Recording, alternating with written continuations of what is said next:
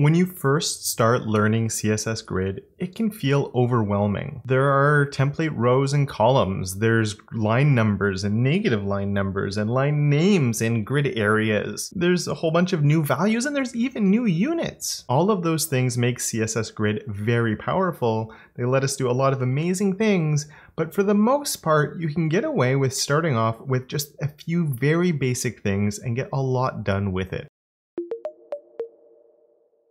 Hi there, my front-end friends. Thank you so much for coming to join me once again. And if you're new here, my name is Kevin and I'm here to help you fall in love with CSS. And if I can't get you to fall in love with it, I'm hoping to at least help you be a little bit less frustrated by it. And today I want to take that frustration away by simplifying Grid as much as possible, because the truth of the matter is we can do a lot with it with just one property, or two if you count display grid, and a couple of values, but nothing too fancy. So let's simplify it as much as possible. And so let's go and dive right into the code. And you can see I've set up something simple here. And the other day I was on the Dropbox website and I was like, oh, that's a one where you could probably do all the major layout pieces of it with CSS Grid. So I stole a little bit from here to use to explore how we can do this and how Grid can work. And what you'll see is I have here a grid even column set up, and it goes all the way down. And in there I have these divs right there that have the content in each one of them. And this is the first really important thing, is this relationship. So what I'm going to do is in my CSS, I'm going to come and do a grid. I called it grid even columns because that's what I want to make. And we'll explore this idea of even columns a little bit, and we'll even compare things to flexbox a little bit as we go through this. And obviously the first thing I want to do on this is a display of grid. And the underwhelming thing with grid always is when you first do it, nothing actually happens. And as I did promise that you only need two properties, display grid being one of them. So the other property we're going to be taking a look at is grid template columns. So we do have grid template rows, we do have grid auto columns, auto rows, there's a whole bunch of stuff. But just doing this and only worrying about the parent and not the children is the first step I want you to take when you're dealing with grid. And what we're going to do here is on this, for now, I'm going to write 50%, 50%. We're going to change this a little bit as we go. But you can see that's made this little two-column grid, and my content is shifted into these cells. And this is the first very important thing with grid, is that relationship between the parent and the children. So the grid even columns is now my grid container. And each one of these items is now a grid item. Now this isn't just a naming convention that we have for these. This has important consequences on how the layout's actually made. So display grid is actually an inner display property, the same as display flex. It changes the inner behavior. The outer behavior when we use display grid or flex is always going to be a display of block. So on the outside it's a block, and on the inside it is a display of grid, making these grid items. And when an item is a grid item, that means the display block, a display inline, all of those things, they go out the window. So I could have a div here and a span here, and it's not actually going to change anything at all in terms of my layout or how things work, because this is not an inline element, this is not a block element, these are now grid items. So let's just change that back to a div so it's a little bit more consistent. But the important thing to know about grid items is they live on the grid, and the easiest way to see the grid is to use your dev tools. And I'm not going to be in the DevTools too much in this one, but you can see it helps visualize what's happening in here.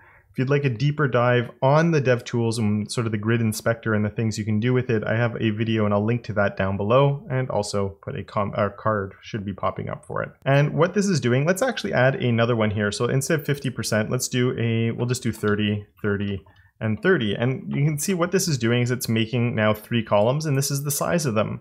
So I have 30%, 30%, 30%.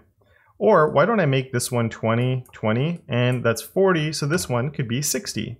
So here is a grid column of 60%, then I have a grid column of 20%, and another grid column of 20% right there. And you'll notice that we have rows that are appearing. I haven't set up any rows. This is the browser going, well, I have 4 children, and I only have 3 rows. So it's going to create a row automatically, and it's going to place it in the first cell, and that first cell just happens to fall into this column. So it falls, and it follows that same thing that this one up here is following. So right away, you can do some interesting things with this. But one thing I wouldn't recommend doing is really using percentages here, unless you have a very specific reason to, because right now this actually adds up to 100, but one of my favorite things with grid is if you have a gap. And so let's add a gap of 1 rem, and now we actually get this problem where my layout is overflowing out the side.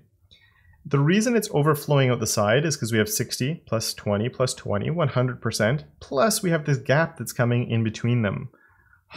That's no fun, right? So the way we can deal with that instead is by using FR units. And maybe you always want this, or let's just say this one's always going to be 50%.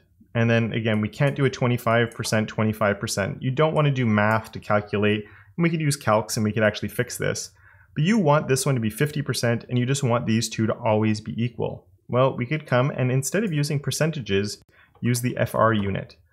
And FR just means take up the rest of the available space, more or less. It's kind of complex how it works, but basically it's going to distribute the space that's available. And because they're both one FR, it's going to distribute it equally between the two. And so you can even see we have 253 pixels here and 253 pixel width for this one. So they're both the same. So we know this one is 50% of the parent, and that's going to stay at 50%. And these ones are going to squish and stretch, just taking up whatever is left over. And that's where it's really easy to make even columns, because you just put every single one of them as one FR, and then you know you have 3 equal columns. And in this case, let's come and make that 4 equal columns, and then we get 4 equal columns like that, and it just works, and it's nice, and it's easy, and you have 4 equal columns. I did promise we'd compare this to Flex, so let's just comment this out. It wouldn't work anyway, but we'll comment it out, and let's change this over to Flex. And we actually have a Flex inspector now here as well. The one thing is the Flex inspector doesn't show us the sizes of these elements. So I'm going to go and grab my little selector here. We're going to look at this div, and this div's width is 194 pixels. This one is at 229, and this one's at 233, and then we have a tiny one at 195 on this side. There are ways of using Flex. You have to select the children, and then you can equally distribute things, but it's so much easier when you go on the grid. And then the grid is in charge. The grid is setting the cells, and then the content has to live in the cells that you've created. So just like that, we can create a nice equal columns. They go across. It's a 1D layout, and grid it does handle 1D layout really well. So there we go. I use this all the time doing something like that. Now, this is a little bit cumbersome to write out. So if you're writing the same thing over and over again, we can fix this up a little bit with the repeat function. So we come in with repeat. We say how many times we want it to repeat. So we want 4 times, and then we put what you want, in this case, 1 FR, and then we get 4 equal columns again with our gap in between them. And you might be saying, well, this is great, but obviously at small screen sizes, it doesn't work very well. And that's very true. So what we could do with this is we could actually take this out of here, but leave our gap, because the nice thing with that is it's going to keep our spacing.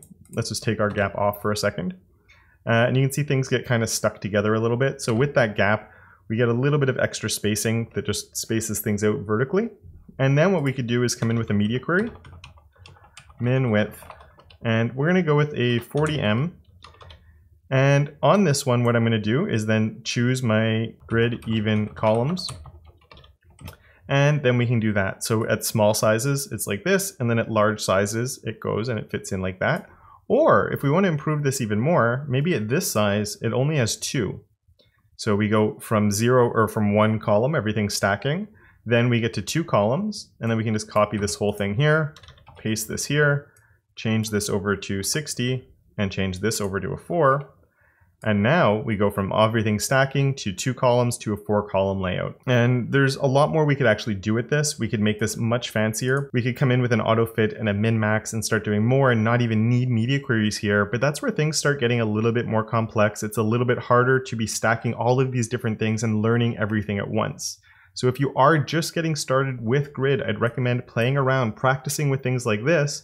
And then once you're comfortable with the idea of how the columns are working, that's when you start adding things that are a little bit more complex. And the best tool to really understand what's happening with grid is by using that grid inspector that we were quickly looking at. So if you're interested in that, or if you're interested in the sort of the next step I would recommend after being comfortable with this type of thing, I have videos covering both of those topics that are right here. And with that, I'd like to say a very big thank you to Jan, Johnny, Stuart, Tim, and Simon, who are my supporters of Awesome over on Patreon, as well as all my other patrons for their monthly support. And of course, until next time, don't forget to make your corner of the internet just a little bit more awesome.